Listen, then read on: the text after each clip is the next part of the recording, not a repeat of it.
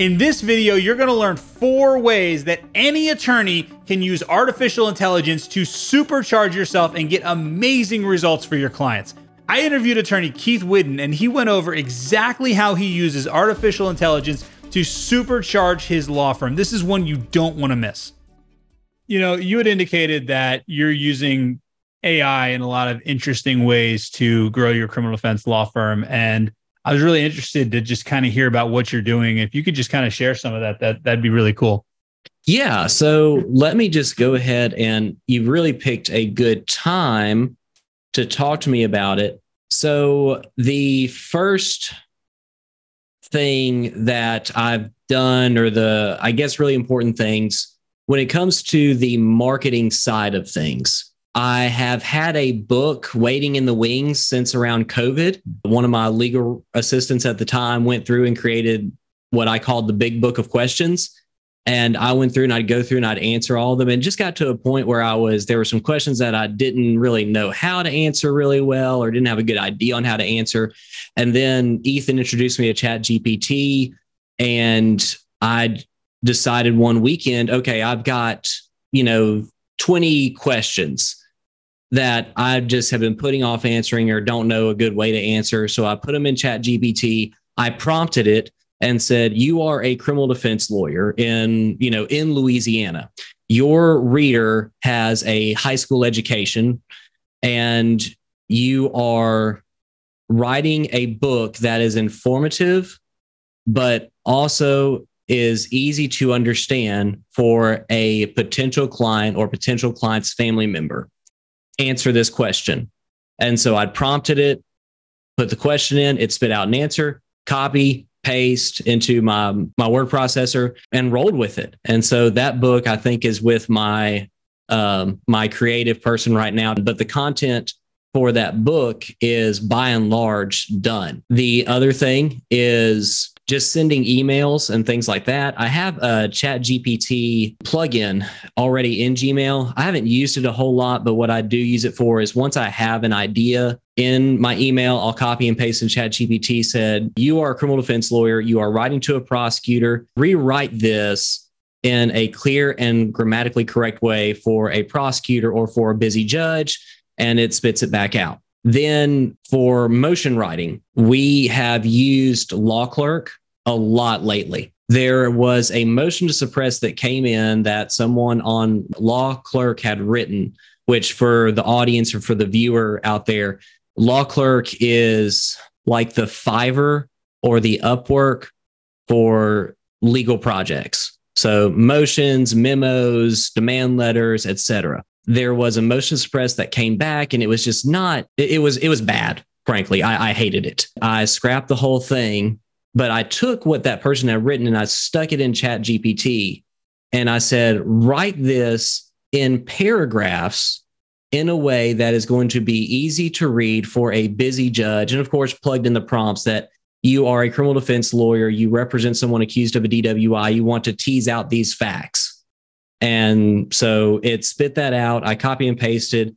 And then I said, okay, I need some more about this case and that case. And so I would say, tell me more about this case. Tell me more about this case, or tell me more about this particular thing in this case. Has there been any authority that's overruled this case? And ChatGPT is only current through 2021.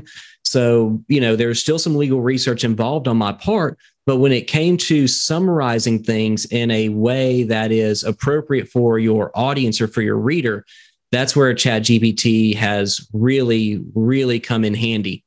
And finally, I think that whenever we started this conversation, I alluded to the fact that this is a great time for you now to be talking about this, because I'm using it a lot right now to get ready for a murder trial that I have next week. The murder trial is very reminiscent of Trayvon Martin and George Floyd. The ultimate question is, did the person accused of murder act in self-defense? I believe that my client acted in self-defense. And I believe the way that he acted in self-defense is very similar to the way that George Floyd allegedly acted in self-defense. And so I've taken ChatGPT and I've said, tell me about George Floyd's case. Tell me about this. Tell me about the opening statements. What did the prosecution do wrong? What did the prosecution point out and say, this is what's so strong about our case? What did Mark O'Mara and his team say? No, this is what's right about our case. What were some of the key points from that case? What did they cross-examine the officers about? While I did ask it for specific cross-examination transcripts and things like that, it wasn't able to produce that. But it was able to say, okay, Mark O'Mara or other people on the George Floyd defense team teased out these points in cross-examination, teased out these points in closing statement. And I was like, okay, this gives me a really good foundation to work from. The other thing, in Louisiana, our jury selection process in state court, we get to talk to the jurors ourselves in that jury selection process to see who the viable jurors would be for us or who we think would be a good juror for us. And understanding self-defense, along with understanding reasonable doubt and the fact that the state carries the burden. But I went to the ChatGPT playground and I, started saying, look, give me jury selection questions about self-defense. You are a criminal defense lawyer in Louisiana defending someone who is accused of murder, but you believe acted in self-defense. Your prospective juror has a average high school education, things like that. And it was able to start spitting out question after question for possible jury selection questions. And then I said, okay, well, tell me about what questions I should ask that kind of person to make sure they understand reasonable doubt. Give me a story about self-defense. Give me a story about reasonable doubt to illustrate this for someone who has a high school education. Those are the ways that I've used ChatGPT recently in my practice, both from, I think we've covered everything from a marketing end and content creation end down to using it right there in the heat of trial. Yeah. And that's amazing. What's really interesting about that is that you're not saying ChatGPT, go answer all these questions for me. What you're really doing is you're prompting ChatGPT to allow you to, I call it supercharging yourself. Yes. Because this is all information that you could have written emails yourself. You could go find this information, but what you're doing, what ChatGPT allows you to do is it allows you to just save so much time. Like all the information, for example, about the George Floyd trials and the Trayvon Martin trials is all publicly available. You probably could go back and watch the videos and figure out what they did. But in a couple of strokes of your fingers, you're able to just get all those key points, Yes. And that's why, like, one thing I always talk about ChatGPT is that the most important thing you can do is the prompt. It's garbage in, garbage out. If you don't give it good prompts, you're not going to get good stuff. But if you give it all the context, like you just said, like you're saying, you're a criminal defense attorney, you're trying to write for a judge who's very busy. Make sure that it's very easily written. Make sure that it's in paragraphs. Here's the information on the case. When you actually give it a large amount of information, what you get out of it is pretty amazing. So yes. What are some of the ways that you actually set your prompts when you're creating ChatGPT? And then I'll tell you how I do mine. I've done very little research or work on the prompting itself or how to expand on the prompting. My information about prompting comes from mostly, I believe his name is Max Mayer on YouTube. And so he put out a lot of ChatGPT content, or at least what stuck with me, I should say, were plugins and prompts. And so while we talk about plugins, the prompts that I've learned that work for me are, number one, saying who you are. ChatGPT, you are this, okay? You're not just a criminal defense lawyer. You're a criminal defense lawyer in Louisiana, or you are a criminal defense lawyer even in the Southeast, because Louisiana could even be split along, Interstate 10, where you have a Southern Louisiana, which is going to be, a Cajun, a Creole influence. And then you have a North Louisiana. It's just going to be different. It's going to be maybe a little bit more like what you would find in an East Texas, a Southern Arkansas. Make sure you're aware of who your audience is, because your audience in the Southeast United States is going to be different from what's going to be in California. You have to put it in the mindset for the audience that you're writing to or speaking to. The high school education is important. or just the education level in general, because a busy judge is going to read different, understand different than someone who has a high school education and works in a trade day to day. ChatGPT has a good way of changing the way that it communicates things. If I'm talking about my jury selection questions, particularly my stories, give me a story to illustrate the concept of reasonable doubt. And I say that, okay, explain this to someone who is in high school versus someone who has an 8th grade reading level or a sixth grade reading level. Those are two very different answers. And while we could probably go to, a census or something like that and find that most Americans in general have a reading level somewhere around the 6th to 9th grade, whenever you actually look at those stories and you say it out loud, sounds like you're talking down to them. And that's the last thing I want. The high school education is very much a level that you and I and really anybody else, except for, I guess, Neil deGrasse Tyson, is going to be comfortable speaking at. So until they put Neil deGrasse Tyson and some law professors on my possible juries, I don't have to worry very much. I think I'm comfortable with the high school level of education for prospective jurors, prospective clients, things like that. Yeah, I've always heard it's an 8th grade level is where the average American reads at. It's an 8th grade level. So I do that as well. Even when I'm creating content for lawyers, I put everything at an 8th grade level because a confused mind always says no. So even when you're talking to someone who's as a very high level of education, like a judge or a lawyer, you still need to make it as easy as possible for them to consume the content. I will typically open up a Google Doc and my prompts are sometimes an entire page where I kind of do the who, what, where, when, why, that whole thing for every scenario that I'm trying to have it create content for me.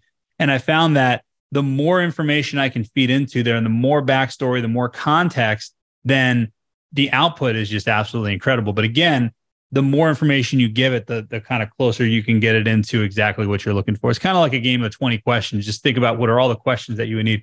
Another cool thing you can do is you can actually ask ChatGPT, what information do you need from me to create the best possible motion? You could ask that question as well. And it'll actually kick out 20 questions. And then you can go in there and answer those as well to even get better prompts. So you can you can use ChatGPT to enhance your prompts, which is really cool as well. Okay. I did not know that. So that's a trick that I've learned. Yeah. So try that out. That'd be pretty cool. So absolutely will. I think that you need to go to YouTube and look for content creators that have a decent sized following and see what they're doing in terms of whether it be plugins or productivity hacks. Once you get comfortable with using this stuff, not in a way to like you said, in a way that supercharges you, the way that I think about it, particularly in terms of prepping for trial or prepping for jury selection or whatever it may be, it gets to be sort of my mastermind in that regard. And don't get me wrong, I still do this. My best friend is coming over tonight to help me get ready for this trial that's starting next week. But it's my mastermind right there where I can plug in ideas and it can spit something back out that's useful. If you use it in that way, I think that you're going to be leaps and bounds ahead of the competition, or in my case, the prosecution, because the prosecution isn't going to think to, oh, heck, what do I do about this fact that just came out? What do I do about this detail that just came out? I fully intend to have my computer open the entire time while in trial. And the way that I try a case is I always have a notepad that is dedicated to, these are really important points that I need to make sure that I put into my closing argument. Well, guess what? Now I can copy and paste those points into ChatGPT, and I can say, these are really important points that came out during my trial, prompted accordingly, and say, help me write a closing statement based off these points. And then now I know that, okay, what other questions do I need to answer about my case that would help you write a better closing statement? It has the potential to, number one, supercharge your productivity, supercharge your creativity, puts you head and shoulders above not only the casual user, puts you infinitely or exponentially ahead of the competition, whether that be in the courtroom or on the marketing side of things that aren't using the technology right now.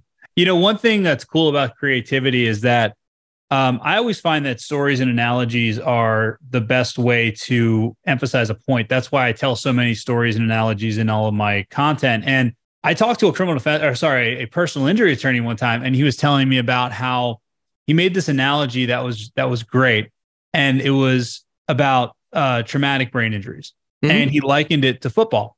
And he was telling me that a lot of times what happens in a car accident is the car will not be that damaged. So because there's not a lot of damage to the car, the insurance company is going to argue, well, the occupant couldn't have been that injured because there's really no damage to the car. So how injured could they be? So the analogy that he uses during trials is a football helmet, like a NFL or college football helmet, where we see evidence now of all of these players that have severe traumatic brain injuries, but their helmets are never destroyed. What's interesting is that he uses that analogy, and he said it just does great in trial. So what you can do is you can say, hey, listen, I need an analogy that can relate this one thing to another thing. And ChatGPT will give you some really good stuff. And then from there, you kind of spark more ideas. And then you can come up with really, really powerful visuals that you can paint in their head that will make you much more persuasive, which I think is something that is a tool that now everybody has at their disposal, whereas before creativity was not something that everybody had. Yes. All right. Well, Keith, thank you so much for coming on here. I really, really appreciate it. I think what you're sharing puts you ahead of so many attorneys, and anyone that's smart enough to kind of try to do what you're doing as well is going to have a lot of success. So thank you so much for coming on here.